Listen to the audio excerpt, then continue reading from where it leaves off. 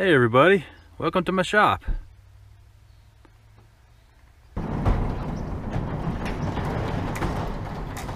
Come on in. Hey everybody, it's Tom here. Welcome back to the shop. Got a project here, so that means I got another video for you guys. First, I just wanted to say a big thanks to all my new subscribers. Thanks for finding the channel and thanks for watching my videos. Hope you're enjoying it. So what you're looking at here is I want to make a OD grinder for my surface grinder. That way it'll make it a little more versatile and maybe make $1 or $2 so it can earn its keep. Buying a commercial one is really expensive. I was looking on eBay, like if you can get a Herrig or something, it's as big bucks. So I figured what the heck, let's try to make one. So let me get the camera turned around and show you our plan of attack. So my plan of attack is to use this sewing machine motor I picked up, and instead of building a fixture from scratch, I figured I'd give it a try and try to use a spin indexer. And now we may be setting ourselves back. Just depends on how well this thing is made and how true it's going to run. What I want to do is put a collet in it, check it, see if it has a lot of run out, or hopefully, very minimal. The only problem is I don't have any high quality collets, so putting in some Chinesium collets, I may be introducing more error. I don't know. We're just going to have to see. The process elimination, I can keep putting in different size collets and try to narrow it down and see what we got. But she's probably going to take a little bit of work. I don't know if you can see that in the camera or not, but this bore is in line roughly. Looking at it, you can see that the base is off. So we may need to do a little milling or shaping and try to get this base cleaned up a little bit and get a good reference surface. And hopefully they did a good job, and this is flat and it's not like sticking up or sticking down. So we'll see about that. We got this piece of plate. Basically, we can use this as the base. So if we mount this, let's say over here, and then we mount the sewing machine motor, run pulleys with a belt. Now this sewing machine motor is 7,000 RPMs. I talked to Robert over there at Dudley Toolright because he has a nice fixture he scored off, I think, eBay at a real good price. I think it's a Herrig maybe. And his runs at 700 and his runs at 3450 RPMs. So if we just do a 2-to-1 pulley reduction, that'll take this down to 3500 RPM. So we'll be right there in the ballpark. That'll be perfect. I don't have to do some sort of voltage reducer, and maybe possibly lose some power. So if we just do a 2-to-1 pulley ratio, then that should get us right there where we need to be. So that is kind of the plan of attack, and we're building this on the fly, so things may change as we go, but that's kind of the direction we're going to head. So follow me along. I'm not sure how many video parts this will be, but hopefully we can make something useful and you guys will enjoy watching. So let's get to it. Got you over here at the surface plate. I took the spindexer apart, cleaned the old grease or hardened oil that was in it. Got a little bit of a nice film of whey oil.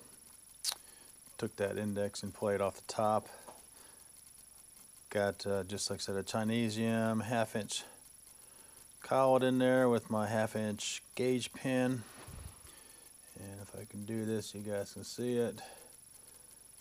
We got about a thou run out, it looks like. And I said it may be coming from my collet, I don't know. So not perfect, but for this project we'll have to I'll have to go with it.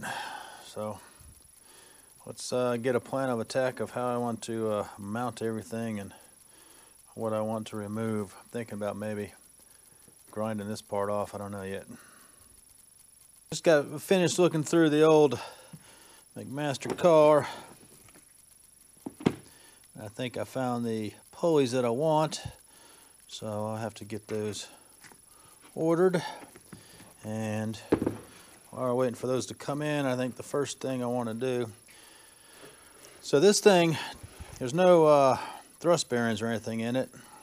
Basically what they've done is, milled a shoulder in there, and then they've got this collar, so it locks it in on this side, kind of a register, and then here you got the collar that sits and recessed in there, so that way your spindle doesn't move. It'd be nice to lock it down, so we got a little bit of play. The problem is, if I can get the microphone close, but hear that spot there, right there, the rub. So it's not super smooth. I'm thinking if I go ahead and just dust off this face on the surface grinder, that may help it out. So I think that's what I'm going to do. Reduce some of the friction in there. Not sure how well you're going to see that.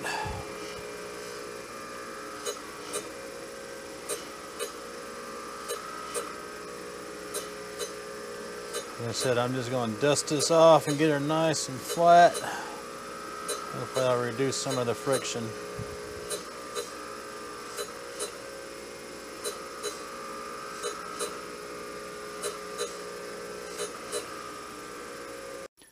Just got wrapped up. If you can see the surface finish, looks really good.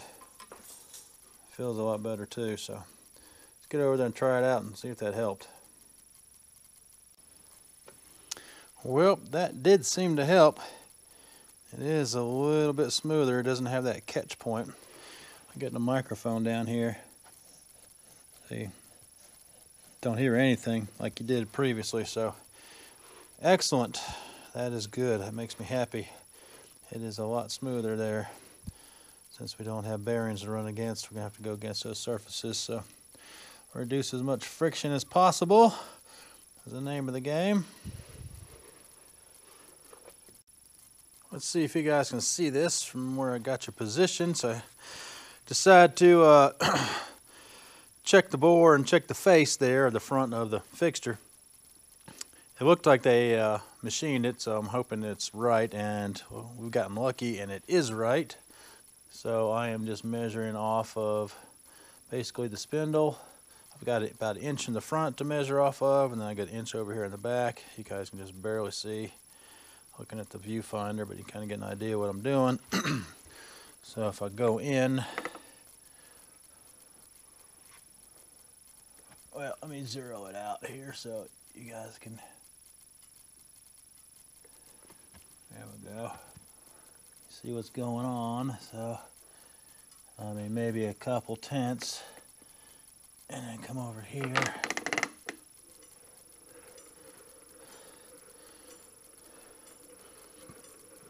Get to the back of it.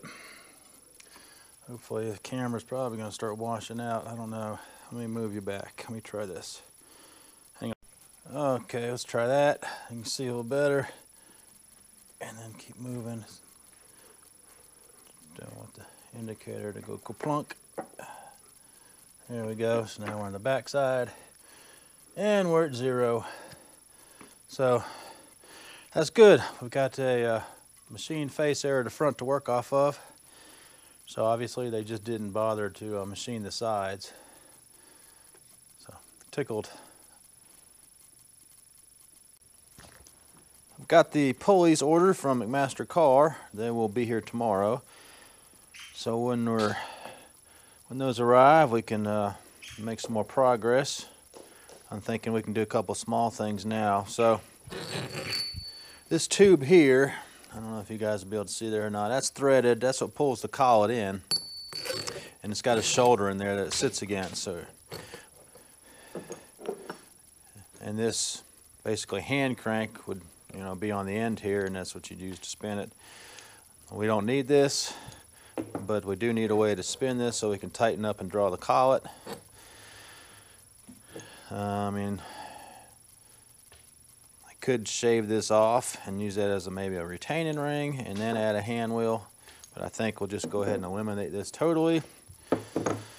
I like picking up hand wheels when they're on sale. KBC will discount them every now and then, so I'll pick up 2 or 3 different sizes, or there's sellers on eBay that you can pick them up cheap, so I always grab a bunch. And I've got a tub up there with a whole bunch of different ones and different styles and different bores, so I just kind of grabbed a few.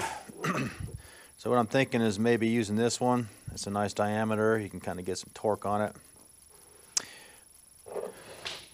It won't slip in, so obviously we just turn down the OD a little bit so she'll slide in, get a nice fit. And because we do need to have a good positive relationship there, I don't think a set screw or two is going to hold it. Probably need to drill all the way through and put a roll pin. That way we can crank down on her and it'll work.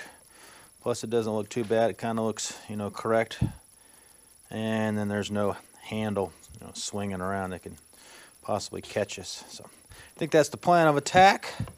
Just go over to the lathe, gingerly chuck this up, turn it down so she'll fit into that bore. And let's see, this length here is about 400 thousandths, so that's all the depth we need to go, because anything after that, it's kind of pointless, because we just need to be able to retain it with a split pin. So let's get over to the lathe and get a little bit done. Okie dokie, let's shave off a little bit of plastic. Got to go in 400 thou. We need to take off roughly 146, or divide that by 2 would be 73 thou. And use good old high-speed steel. We got our 0 here. Like I said, anything close is good. I'm not building nuclear subparts here. So hopefully this stuff will break. It won't be nasty. We'll see. I'm just holding it lightly, so we're going to take it easy. Oh yeah, just making dust. Dust is good.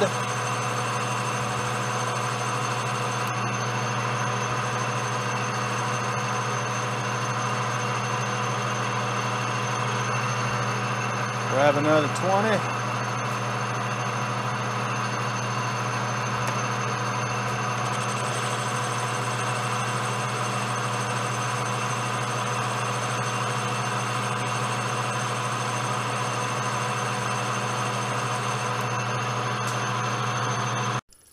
Let's give it a check here before we do our final. Should have about 26 thou to take off.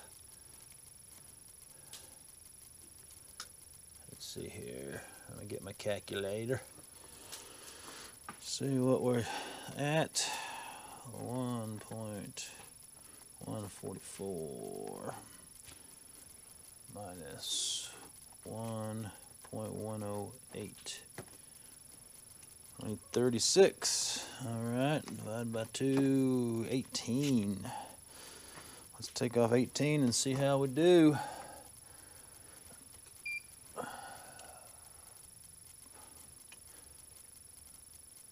Hold on, there we go.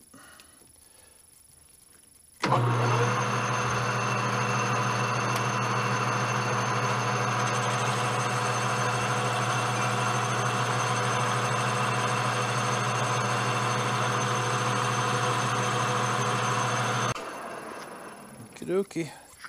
See if we can, I got that 0, let me bring it back there. Oh yeah. Because this thing wasn't perfectly round, so dimensions are all over the place. That'll work.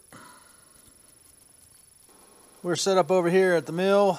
I've already found the sides, so I moved in 200 thou, half of the 400 thou that we have to work with, and then come over to find the center, which is actually 0.668. So we'll center drill it. Got a 5/32 drill bit and a 5/32 roll pin that'll fit in there. So let's get to it. Just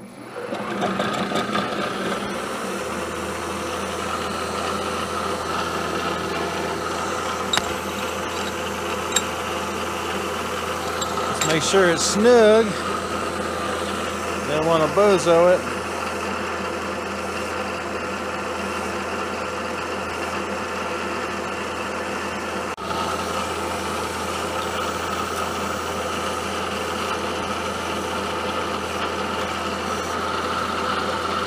Wow, this is some soft stuff. That was easy to do that. It's a super sharp bit, but I think it's just soft steel.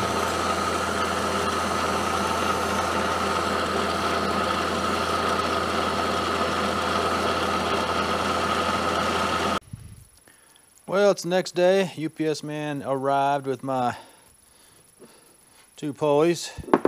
So I went with steel, and my thinking is, you know, a little bit of weight out here maybe could act like a flywheel to help give this spindle some momentum, help with the little torque that this sewing machine motor has. Now I may be shooting myself in the foot. This may end up being, you know, too heavy, and we may have to go back and revisit this and maybe go with an aluminum pulley or a Delrin pulley, but we'll see. We're going to remove a lot of this meat anyways, so because this is pretty heavy right now. I think what I want to do is we'll go ahead and get this bored out. So we got a nice slip fit on this arbor here, and I'm thinking about cutting a keyway, and then we'll have to make a broach bushing, because this is going to be an odd size obviously, and then broach this, drill a hole and tap it for a set screw, and then that way that baby will be on there and I have a good positive drive. Checking this with my hardness tester files. It's not super hard, so a 40 just wants to kind of dig in, and then going with a 45. You can see it does. You can see the mark there. So it's between a 40 and a 45. So that is machinable. We'll get over to the Inco lathe. I'll get the 4-jaw on. We'll get this indicated in, and I guess we'll go ahead and start boring this thing out. We are all set up. Got it dialed in. We're running, I don't know, maybe less than a thou run out. And just a smidgen more on the face. Got to take this bore out to 1 inch, 777 thousandths. That'll just give us a nice slip fit, like a thou over, because the arbor is measuring 1.776, or just a smidgen over 45 millimeters for you metric guys. So we'll just slowly drill this out, and then we'll start boring.